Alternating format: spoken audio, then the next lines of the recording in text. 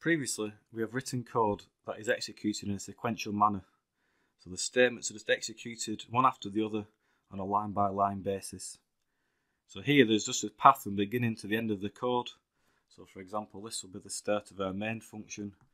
The statements just get executed line by line until we get to the end of the main function. So there's just this single path from beginning to end. But often we need to make a decision during the code, and the code may branch off onto a different path depending on the outcome of the decision. So we call them, it's a bit like a tree. So this is this will be like a main tree trunk. But then, as the code's executed, it might branch off. It could branch off at different places, and each of these branches could also branch off. So you can see you start getting this kind of tree type shape and so on.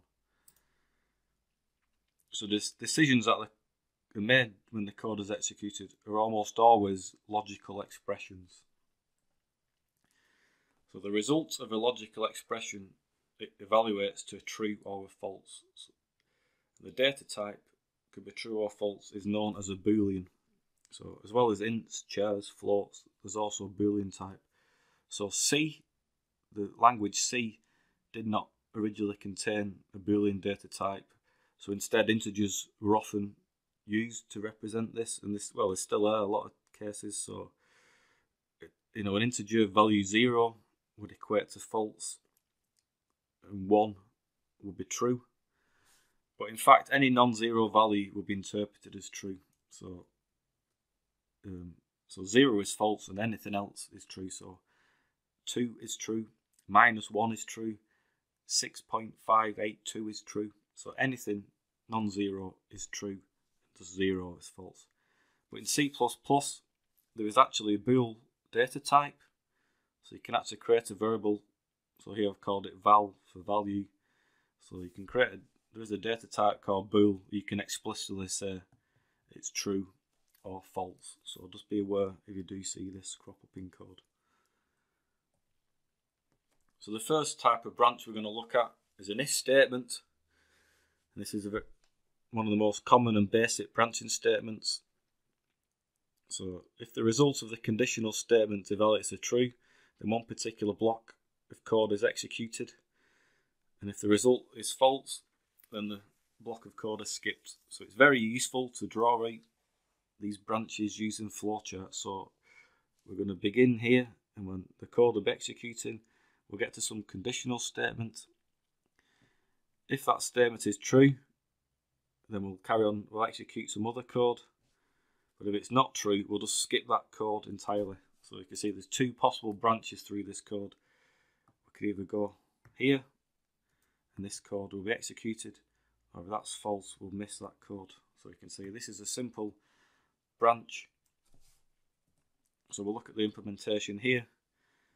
So we've created a variable a, let's give it a value of 6. So we could say if a is greater than 0, we print a message a is positive.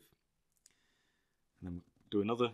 So you can see this is our logical statement. We use this if syntax here.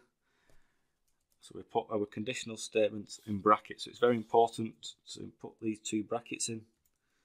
You need to have the brackets, and then open and curly. So these define, that's kind of what I imagine. That's like the first curly brace, and this is the second curly brace.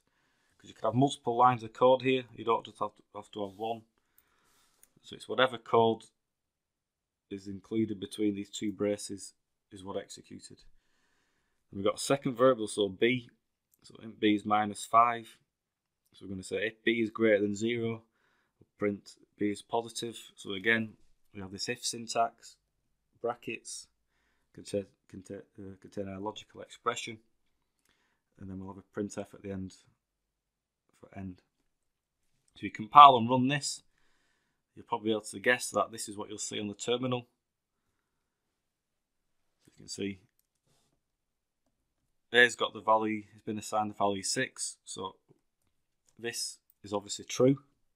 So this code will be executed, and hence the message appears here. So, but then the next bit, b has got the value -5. So if -5 is greater than 0. That's obviously false, so this isn't printed. And instead, so that is skipped, and we'll just jump to the end, and that will print. So it's very easy, very simple. Just make sure you get the syntax correct. So it's this that type of syntax you want to be looking at. So we can extend this to an if-else statement, what we call. So you can see this is our kind of very similar to our if statement, but now if the result is false, we'll execute a different statement instead. So again, we've still got two branches. So this branch will execute this statement. Now we've got a separate branch which executes this one. So this is like an either-or situation. If it's true, we'll execute this. If it's false, we'll execute this. So now we can extend the previous example to add on this else block. So we've got this bit is exactly the same as before, but now we're just adding on this else. So look at this syntax here. So we've just got else, open curly bracket, close curly bracket. We've got our statement. So we've got two options here, depending on whether this is true. So if this is true, we'll do this. If it's false, we'll do this. And the same with the bottom one. We just extended that to add on this else statement here. So if you can compile and run, no surprising, this is what will appear. So the top one, again, this was true. So this is a message that will appear. When we get to the second part, that's false. So that won't be printed, but this will be printed. So again, it's these determined by the curly braces. That defines a block of code, what will get executed depending on that conditional statement. We can also have an if-else if statement, and this is where it's basically just building upon these previous ones. So we can have multiple conditional statements that are evaluated in turn. And as soon as we come to one of the statements that's true, that's the code associated with that is executed, and then it jumps to the end of this if-else if statement.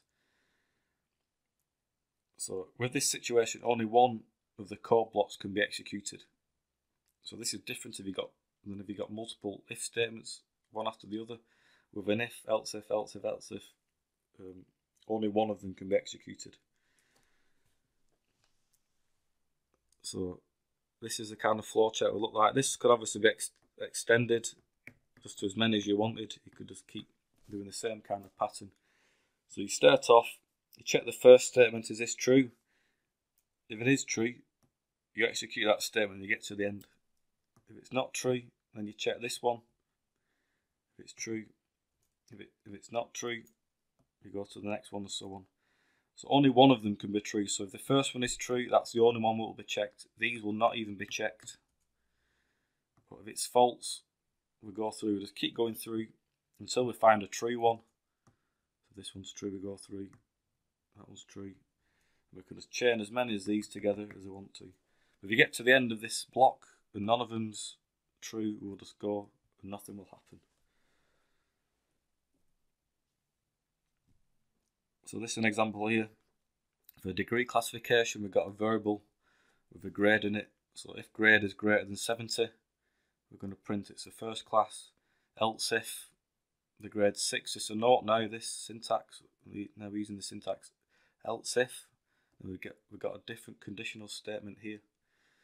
So if it's greater than 60, we print 2-1, else if greater than 50, 2-2, greater than 40 is a third, else if grade is greater than 0, it's a fail. So these are the different thresholds.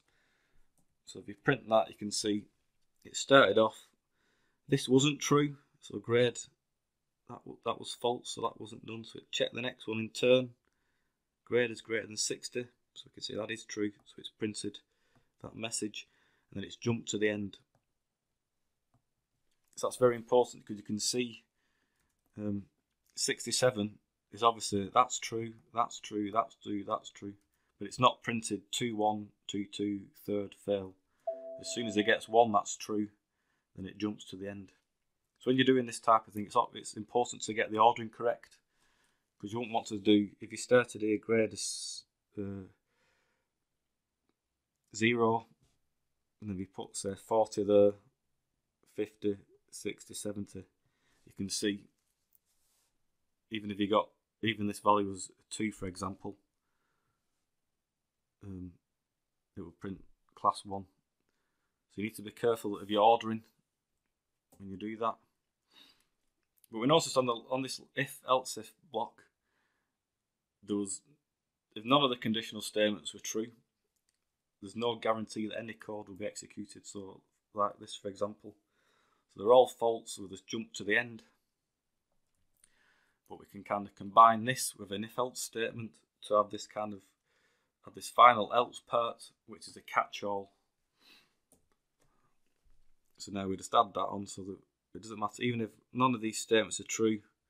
So we guarantee that some code will be executed. So this is just this kind of catch-all statement we had at the end.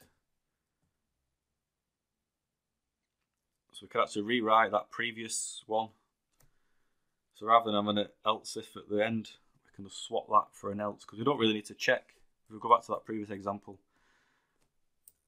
else if grade is greater than 0, we don't really need to do another check there.